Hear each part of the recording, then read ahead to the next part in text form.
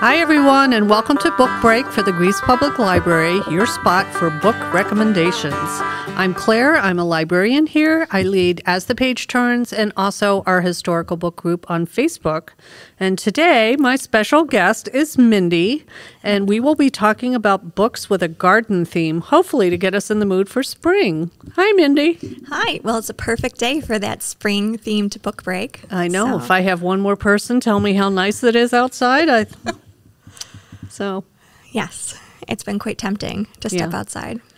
And maybe have a story time outside or something. Oh, I know. Yeah. And Mindy has a great display going on in the library this month. Tell them a little bit about your display. Sure. So I really kicked it up a notch this month. I decorated our adult book display with violets and literary themed, inspired quotes about springtime. So you'll have to stop by and check them out. Make sure you take a walk around the whole display. All four sides are decorated. And all in Mindy's signature color, yes, which she is wearing today for, as a hint. Yes, the lavender lilac-y. Yes. So awesome.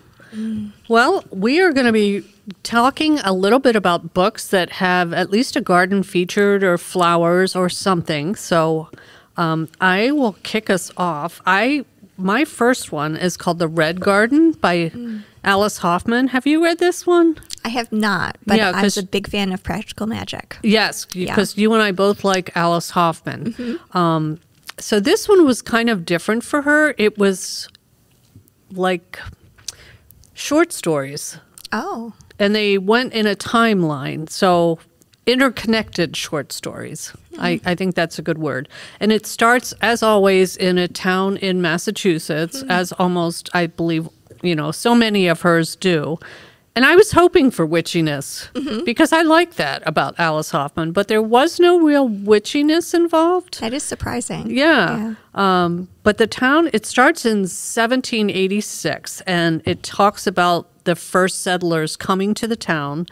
Hallie Brady was a young woman with nothing to lose. She was running from a predatory factory owner, making unwanted advances. So she married this scoundrel who had the ability, he had the gift of gab. He was pretty much a salesman, so he talked a bunch of people into going with them to find, this new town in Massachusetts. The winter was horrible. A lot of people were really struggling, kind of cursing themselves that they followed this man. And Hallie finds a bear. And that it was originally, I think it might have been called Bear Town or something. But so a bear figures prominently in a lot of the stories. Like a real life bear? A real bear. Oh. Like a real bear. She befriends a real bear. And she starts a garden, which she ends up burying a bear and then later a child. So everything in this garden grows red. So maybe there is a little, they didn't call her a witch, but there definitely is some magical realism at play here. And then we have a river filled with eels. And the people in the town make their money like making like eel leather belts, and different things. Like, who knew that I expected you to say they made like jellied wreaths of eels or something like that. Yeah, well, they ate them, they played a big part. Interesting.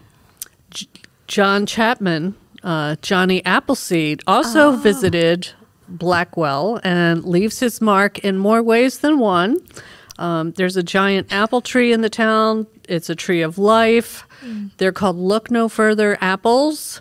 Oh. Yeah. And then who else? We have a disappearing little girl who that storyline also plays forward in a lot of like the town lore, and they have plays. Was that heirloom apple variety? Was that an actual thing? I'm not sure if it's an actual apple. I want to look it up, see if it's like Northern Spy or something. Yeah, that would be cool. What was it called again? It was called Look No Further Apples. That would be really interesting to know. I don't know whether Alice Hoffman embellished that or what. But yes, we have John Chapman.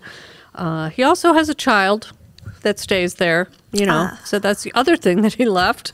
So it was strange. You went through the Civil War and you had people disappearing. You had, these intertwined families that came down. One of the stories dealt with this woman who used the garden to grow tomatoes, and when she would give you some of your, her tomatoes, your wishes would be fulfilled. Oh, interesting. Yeah, I would have liked some of those tomatoes. And it goes all the way up until 1986. Wow, that is quite a span. Some of it, skips large chunks of time, but, you have the wars, mentioned, and people going away and don't come back, and then other people getting married. So it's hard to tell you a plot line, but it's like I said, it's interconnected stories with different generations showing up. There's a bear or two that runs around and it gets involved in different storylines. It was unusual. I can't say it was my favorite book of hers. It wasn't. It was interesting. I wanted more about the garden. And there is some, because it is a prominent fixture in a lot of the stories. But like I said, I wanted more magic. I wanted people brewing and doing stuff with the plants in there. Yeah, you hear Alice Hoffman and you think. Yes, stirring the big I pot wanted over the Alice stove. Hoffman witchiness, and I didn't get that. So all you got were bears and tomatoes. Just a quick note. It looks like it's called a Seek No Further Apple in real life. Okay. And it's also called the Westfield Apple Tree. Oh. And excellent sleuthing, Sean. Yeah, I got to know. It's late season. See, that is definitely a librarian. I love it. And harvest period, very late. Origin date, Massachusetts, 1796. Okay. Wow. And it takes about 2 to 4 years for it to bear fruit. Wow. Yeah. Huh. Okay. There you go. It also bloomed at different times, when it was snowing. All kinds of crazy things happened in this book. That segues perfectly into one of my books. Okay. Well, let's move right into that then. So I am going to talk about Garden Spells by Sarah Addison Allen, and it sounds like this book had all the missing Alice Hoffman plant witchiness that. I love that book. Oh, it was so much better than I thought it was going to be. I picked it up and I glanced at it and I was like, yeah, right. The premise is that this family, the Waverleys, have a magical garden that does stuff to you when you eat food prepared from fruits and vegetables and flowers in the garden. And I was like, yeah, okay, how far-fetched is this going to be? It's actually really believable and amazing. Yeah. So the caterer, the main character, is named Claire. Right, Claire Waverly. And I love how they describe the food in there and what it's meant to do. She'll talk about dandelion quince jelly is supposed to do something, and another recipe that caught my eye was blackberry cornbread, which I actually looked up how to make it, and it's really easy. It's just cornbread with a simple syrup of blackberries stirred into it, and it sounds amazing. Yeah, that sounds really good. But I want to do some more research about all this, and they said lavender for hesitancy, and I was fascinated. I love this kind. So I'm definitely going to take copious detailed notes in her plant glossary in the back of it. But the center of this garden is an apple tree that has quite the personality. It was a little far-fetched when the family would claim that it threw apples at people, but it was pretty amusing. And the story centered around the relationship between two sisters, Sydney and Claire. And Sydney was getting out of a bad relationship with her daughter, Bay, and traveled back home to Bascom, North Carolina, and stayed with her sister in a big old Grand Queen Anne Victorian house. So it was very practical magic-y in that way, too, which was nice. I enjoyed that. And then it was a lot about Claire learning to love and letting go of the past, and Sydney rebuilding a relationship with her sister. And they both had kind of a difficult relationship with their mother, and a lot of history came to the surface and got resolved during it. And there was a bad guy in the book, of course, and the apple tree heroically steps in. And there was a lot of foreshadowing too. I liked the pace of it. I loved the descriptions of the recipes, and I just the path that this book took, it was really amazing. Yeah. I think her website features recipes from each of her books too. And if you like her style, she's written a number of books. Really? I think I've read them all. That one was one of my favorites. I am definitely hooked. Yeah. The She's Waverly amazing. clan does go on in other books. So. Okay. But yeah, it wasn't as far-fetched enough to be fantastic, but it would talk about like if you took a bite of an apple out of the tree, it would show you the biggest event in your life, which could be a very bad thing or a very good thing. Right.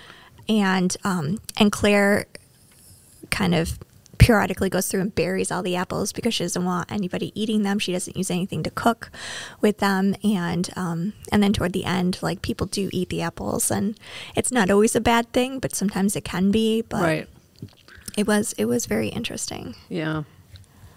Yeah, I like you said, there were like nasturtiums that aid in keeping secrets and pansies that make children thoughtful. So she was a caterer and used this knowledge to like serve in her banquets and ever. And there was a couple that was starting to get kind of a rocky spot in their relationship, and the mother of the wife paid Claire to come bake some kind of like love is forever buffet.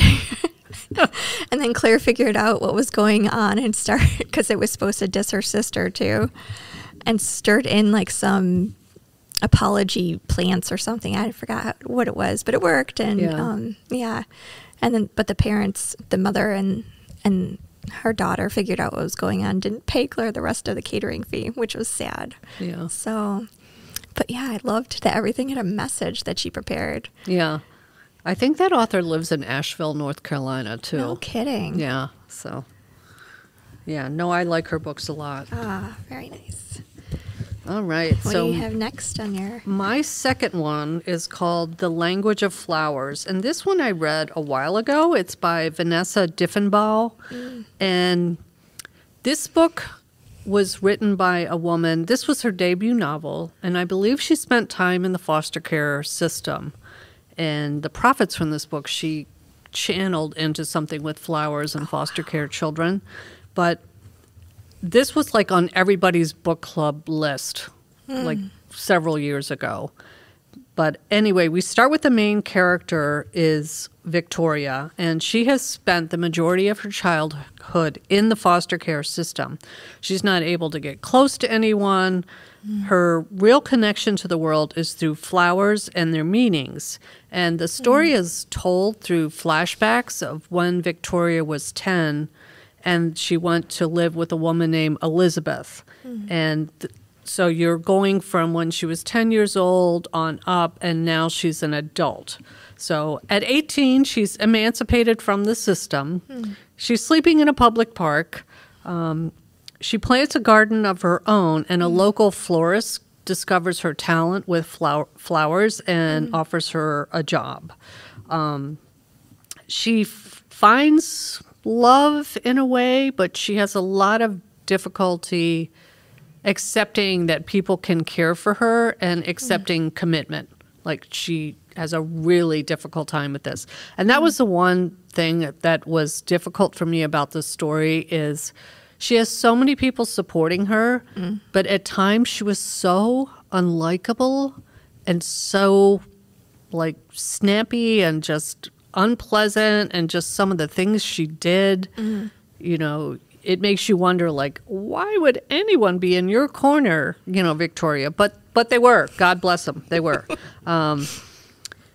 So there is a family secret that's at the root of this. So it's difficult to talk about this because I don't want to give that away. Yeah. So as you're going in those back chapters, you realize, like, because you're thinking to yourself, why did Elizabeth and Claire, like, why wasn't she adopted? Because that's who really brought her out of her shell. And you find out why. So, there is resolution to the family secret? There is. And Okay. it ends on a hopeful note because she does end up having a child with Grant, and then she can't really handle it. So you're wondering, like, oh, is she going to make all the same mistakes? Like, is her child going to be unwanted the way she was? You know, but things come around. What I'll say is it does have a hopeful ending. But what I really liked about this book was the fact that she got to a point in her life and she created her own business. I think it was, what was it called? It was called Message, because the flowers would send a message. And it got to the point where there was such a strong word of mouth campaign. Like people wanted her to do their flowers because she had this gift of kind of seeing what you needed out of that relationship and what to make it successful. And she wouldn't accept everybody. So that was the cool part, is learning about what flowers and why she used them and, so forth. And I think it would make a good book club choice, for people to discuss, A, about the foster care system and what happened and all the repercussions for her, but B, the language of flowers was really, really cool. And I won't go in too much about that because my next book is a nonfiction book about the language of flowers, so I'm going to talk a little bit more about them in a bit. But yeah, so Victoria got on my nerves a little bit, but that happens with me. It's hard when you have someone that has a lot of life challenges, because sometimes the character is kind of unlikable at times, but I was still glad I read the book. And I really liked it the first time I read it. I think it was more judgy this time. Isn't it amazing how you can read the same book again and see it in a totally different way? Yes. And I really like doing that too. Or you go back and you're like, why did I like this in the first place? I also read The Red Garden before, and I didn't remember that I read it until I went to write the review, and I was like, oh my gosh, I read this book. What are you talking about? Yeah. So who knew? I do like reading books over and over again though too, because you pick up on things that you missed the first time or so, and if you're reading something nonfiction, there's so much detail in there to absorb that I really like to listen to. I like to listen to nonfiction over and over again to absorb all those dates and everything. So yeah. All right. But you mentioned the foster care system, and that dovetails nicely into my book, A Memory of Violets by Hazel Gaynor, which is about 19th century street sellers in London. And she bases this on a factual charitable society that she discovered during her research. And she mentioned that Philippa Gregory, I think, read a draft of this, which I found amazing. Oh, wow. And then commented, that she helped support the path to publication for this. I think I remembered that right. But it follows two little girls, Rosie and Flory, and they were little girls who lived in Rosemary Court in London, and it was kind of the Irish neighborhood, and the descriptions that she included in the book about the poverty in these neighborhoods was just heartbreaking. It was incredible. And in the back, the author talks a little bit about her research process, which I found really interesting, because getting the experience of everyday people can be really, really challenging. Not a lot of people wrote about what it was like in the tenement houses and in the areas. But at some point, and this was very difficult to read as a mom, because these kids are going through all these difficult challenges. Their mom passes away and they're facing everything by themselves. And their father's in the picture, but not really in the picture. So he is a rag and bone man, they describe him as. So he goes around and he gathers up bits of iron and rags and bones for whatever reason, but really doesn't have any kind of interest in his daughter's lives, taking care of them. So Flory's, I think, about 8 years old. Rosie's 4. Rosie's kind of partially blind. Flory, I think, had polio, so walked with a crutch. Oh, wow. So there was disabilities factored in there too, but they get separated. And then it follows Flory's lifelong search to find her sister. And I don't want to give too much away, but it was really, really heartbreaking to read, because you read it from Flory's perspective. Somebody finds her diary later and reads it, and it's all written and it's written in like the vernacular too, so you can really hear like a small child talking to you about it. And but Flory and Rosie cross paths with somebody named Albert Shaw, who is based on a real life philanthropist from the 19th century named John Groome, who started a charitable organization called Cripplage, where he took flower girls and watercress sellers and taught them how to make artificial flowers. And their big break came when Queen Alexandra was celebrating the anniversary of when she came to England, and they had Alexandra Rose Day. So they had thousands and thousands of these flowers that they were making for Alexandra Rose Day, and they raised something like 30,000 pounds. Oh, wow. And yeah, selling that. So it really established this organization, which continued. Today I need to look it up to see if it's still active, but she said it was about 10 years ago, and it's called Livability, I think, now. But she based Albert Shaw on the playwright who wrote Eliza Doolittle, and Albert after Prince Albert, who was Queen Victoria's beloved husband. So there was a cross between Prince Albert and George Bernard Shaw. Well, that's interesting. It was fascinating, and you know, so there was like a tone of desperation and struggle in it too, but there was also that like strong ribbon of hope with Albert Shaw's work and just how he gave the girls like a purpose and meaning, like some way to earn a living. Yeah. So, which was pretty amazing. And then some of them stayed on. Florrie stayed on and became a house mother. And then other girls would go into domestic service, or they would stay on and they would work in the flower factory. And the flower factory conditions still sound pretty brutal. I mean, they worked from like 8 in the morning till 6 at night, and they were kids. So, I mean, that did not sound easy either. But compared to what their life was like on the streets, and they were, you know, barefoot and freezing cobblestones and all that. Yeah. So, and I remember one vivid description was Florrie was talking about how thankful she was to not have to go mudlarking in the Thames River. Oh, is that when they go and they find stuff in the, yeah. I thought that sounded amazing, but then when Florrie was talking about it, it was like, no, you're in your bare feet in the freezing water and you're stepping on rusty nails and broken glass. And I was like, that's terrible. So I always had this vision of mudlarking as being like this awesome treasure hunt. And right. No, not so much. Okay. Yeah. So that really kind of burst my bubble. I was going to say. Yeah. Yeah, because I've read other books where they talk about that and made it like, oh, what was it? The Lost Apothecary or something, like somebody goes and finds something in the Thames and then it takes her back. I forget what the book was now, but I'll have to look that up. Yeah, but I think there's a Facebook group that talks about the finds that people discover. Like, I think there was a Henry VIII brooch that somebody recently found. Wow. Yeah. So, but yeah, that description that Florrie had of mudlarking and just, yeah. Yeah, I don't think they do it like that way in modern day times. Thank goodness. No.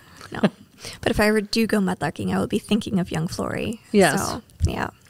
But yeah, I highly recommend A Memory of Violets. It is a bit of an emotional read, but it does end on an uplifting note, which I enjoyed. Oh, good. Yeah. Okay. Yeah. And it spanned the 1870s to about the 19-teens, so, which was interesting. All right. For lovers of historical fiction. Yes. I'll have to remember that one and see if it's on Hoopla for my book club. Oh, and it has book discussion questions in the back of it. Always a plus. So built right in. Yeah. I know. I love it. All right. Well, my last one, like I said, is a nonfiction, and it's called Floriography, an Illustrated Guide to the Victorian Language of Flowers by Jessica Rue.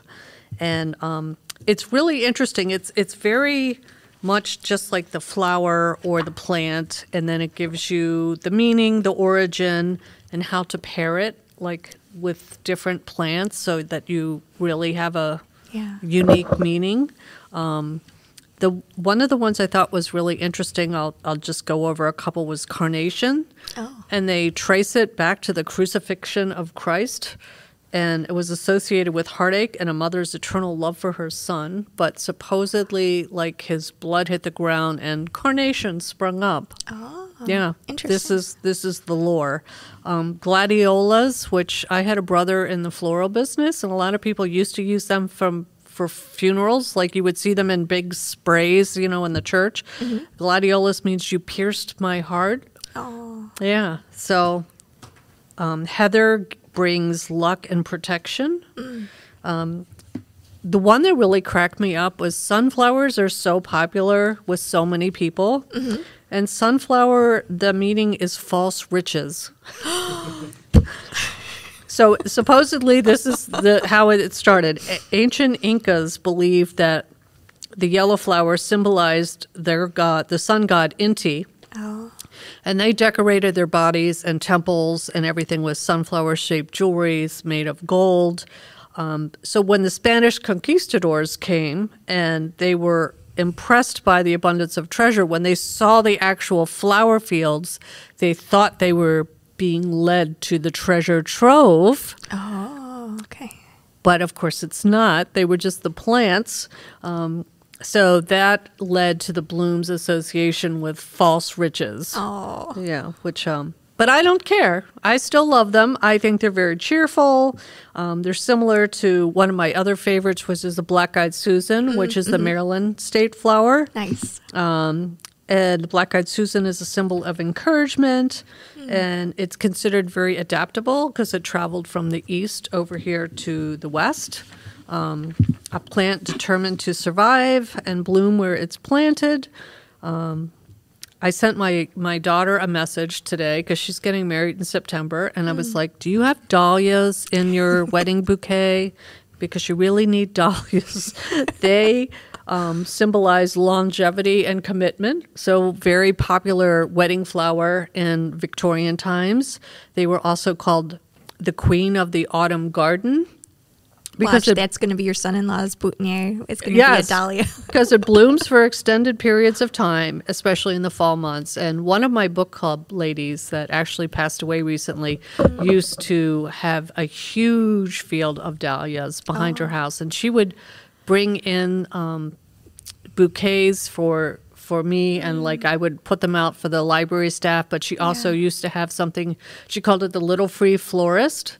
So during the pandemic, she would put out flower displays in her yard, and people would come pick them up. So that flower always reminds me of her and what a giving person she was. But yeah, dahlias are also beautiful, and they come in so many colors and everything else. But yeah, I just was fascinated looking at the different flowers. Like we were talking about roses, you know, red roses are true love, and a lot of people like yellow roses, and they don't really mean quite the same thing. No, they kind of mean the opposite. Yes, yeah. And then pink roses had a different meaning too, I think. Yeah. So yeah, it was very very unusual. And then the book at the end gives you ideas for bouquets for different things, like a bouquet for friendship, which would be zinnia, apple blossom, pansy, and eucalyptus. A bouquet for courting, for those of you that were looking for love. A bouquet for marriage, sympathy. So yeah, it was kind of interesting.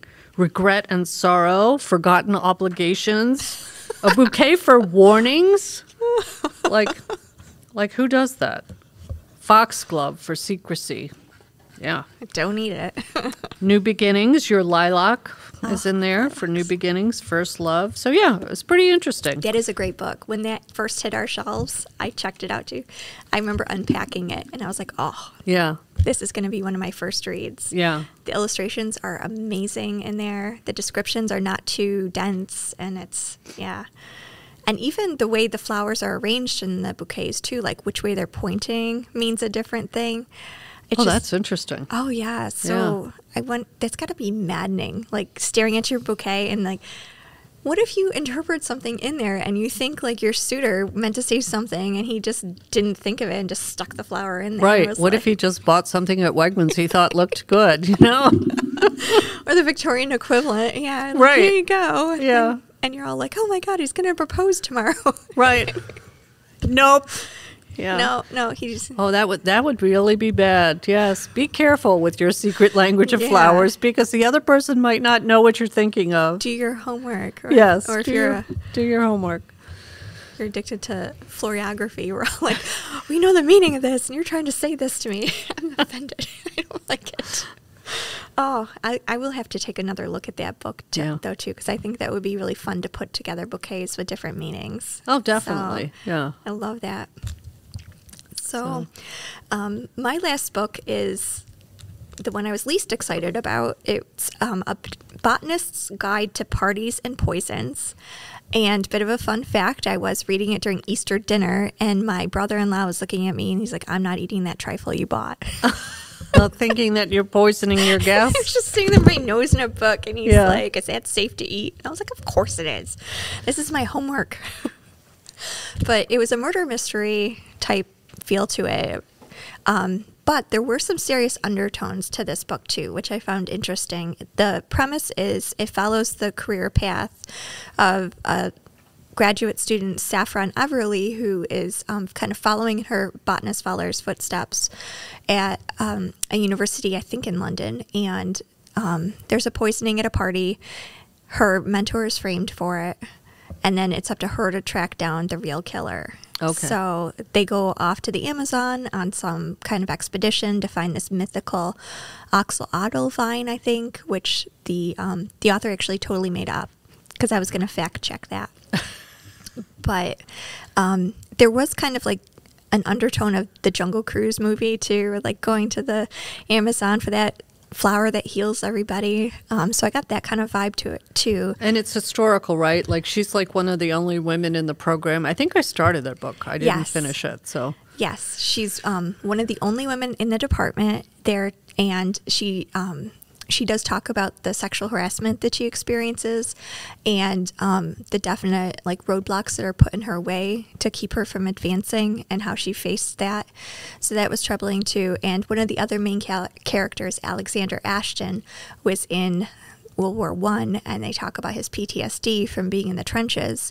So that was very eye-opening too. So you think it's going to be like kind of a lighthearted murder mystery, but no, you have the sexual harassment at the university department, and you have the PTSD from the trenches to deal with too. So not really like a cozy mystery then. No, Okay. no. I thought this was going to be a nice, chill weekend read, and I was like, oh my goodness, no, it's not. And then I skipped to the end of it because I was like, okay, well, I really want to know about her research journey. So, like, how did she come up with this idea? What's true in this book? What's not? And she actually spent a lot of time in the university library for the campus that this is based on. Oh, wow. In the archives, tracking down whether or not there were greenhouses on campus. She said there weren't, but I find that really hard to believe. Yeah.